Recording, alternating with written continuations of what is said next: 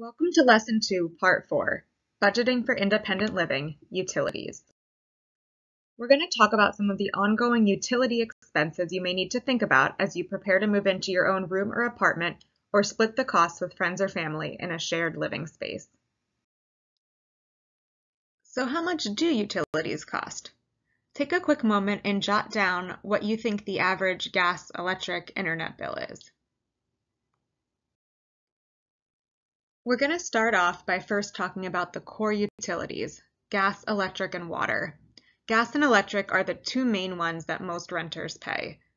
And the companies that tend to provide these or bill you are National Grid and Con Ed. There is a third company in the energy sphere, and this is an energy services company, or an ESCO. While Con Edison or National Grid is responsible for delivering energy to your home, you have a choice of who supplies the energy that you consume. Once you set up an account, you can shop around for an electricity or gas rate from an ESCO. Some people prefer these because they want an alternative energy source. Instead of relying on fossil fuels, they may want a supplier who uses solar or wind energy. Additionally, some of these companies have cheaper rates or product discounts that may be a little bit more affordable. Con Ed is the electric utility provider for all 5 boroughs of New York City. So every time you turn on your lights or lamps, use your stove if it's electric, or use appliances like fans, air conditioners, dishwashers, or space heaters, that's contributing to your electricity bill, which you'll get from Con Ed. Here's an electric bill from Con Ed. You can see it's broken down into 2 pieces because this person is using an ESCO. Their electricity supplier is Clean Choice Energy, Inc., while Con Ed is delivering the energy.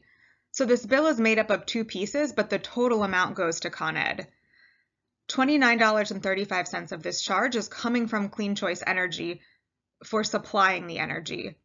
$34.87 is being billed by Con Ed for delivering the energy. However, like I said, the overall total amount owed, $64.22, gets paid to Con Ed. This person is enrolled in Direct Pay, and we'll talk about that a little bit more later. Sometimes gas may be included in your rent, though not always.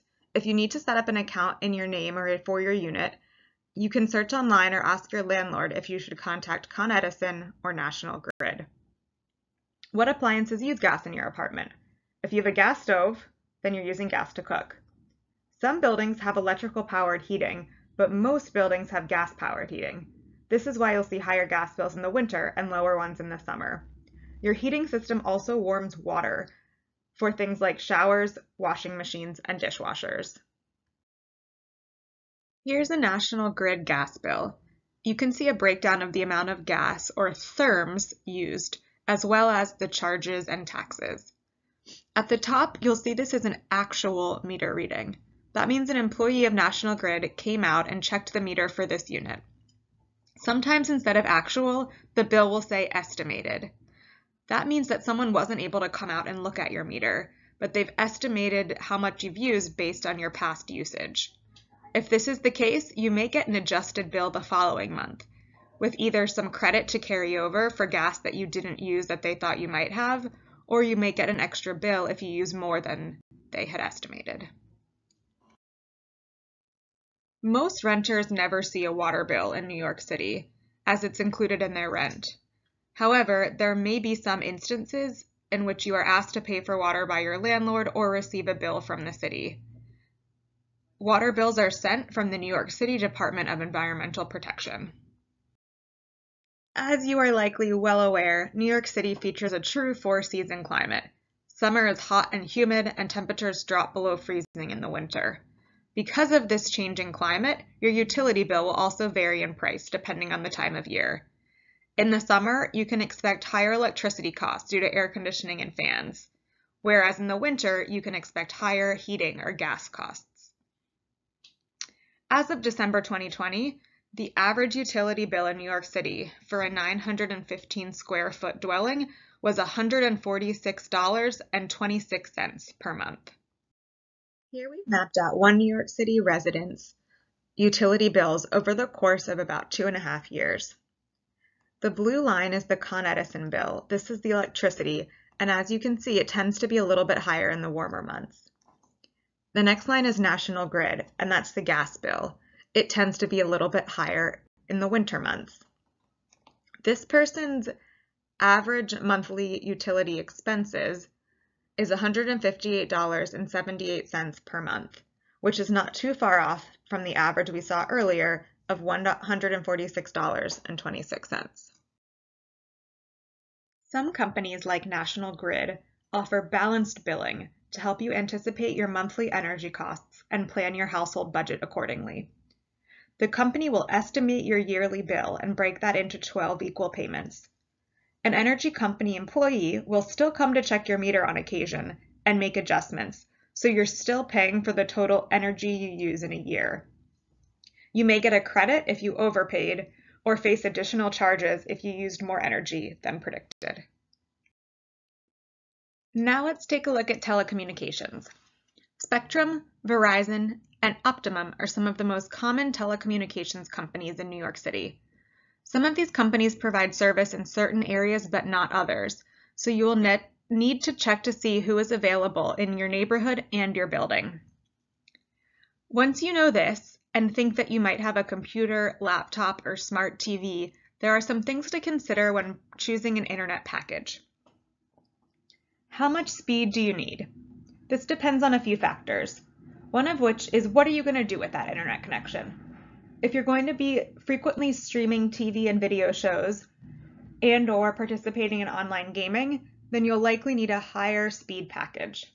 If your internet usage is generally internet website browsing, then you can probably get away with a cheaper, smaller package. Another factor is how many people will be using the internet at the same time. If you have roommates or kids who will be using the internet at the same time that you are, you'll likely want to spring for a higher package. What services do you want? Many of these companies provide not only internet, but also cable TV and phone service. You may be able to get a bundle in which you save some money compared to purchasing each of these separately.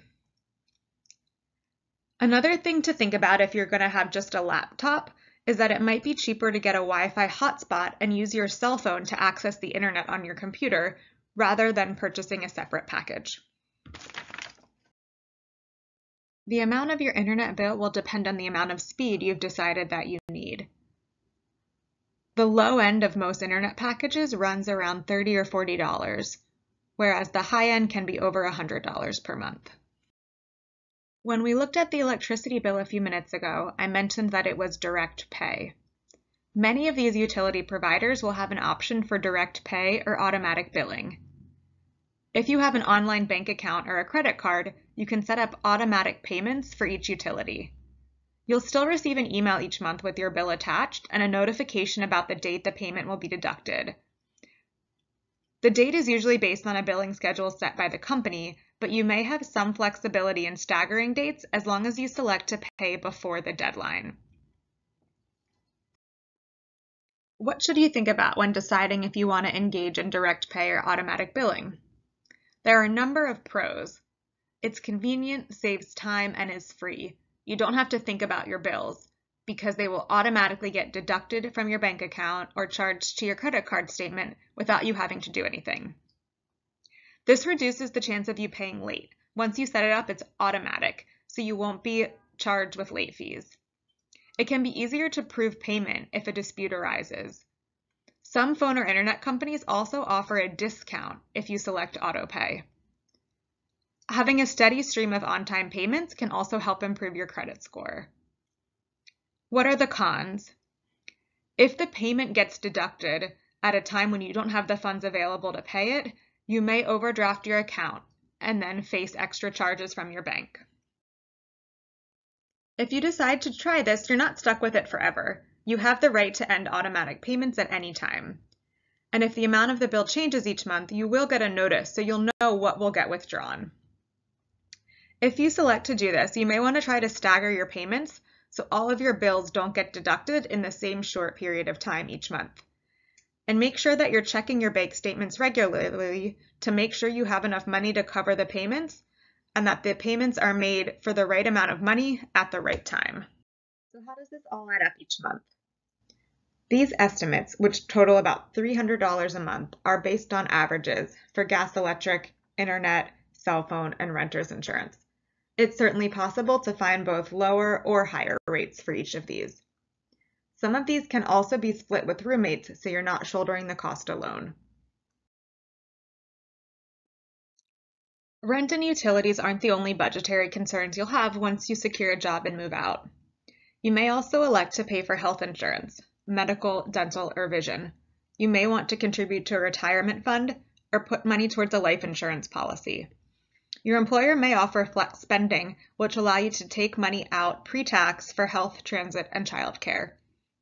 If you have children, you may need to continue to pay child support, pay for child care, or contribute to their other needs, such as clothing, diapers, and school supplies. If you have debt, you may need to budget some money to pay towards your credit card debt or student loans. And of course, you'll need to eat, and there will be other household expenses. Even if you're moving back in with family, you may be expected to contribute to the household in some ways that we haven't talked about as well. However, there are many free tools available to help you create and stick to a budget. There are lots of free phone apps and tools and templates using spreadsheets and other documents. For more information on some of these options, reach out to your financial management instructor. To get credit for completing this lesson, please return to the Google Classroom classwork page and submit the Lesson 2, Part 4 assessment, Budgeting for Independent Living Utilities, Google form.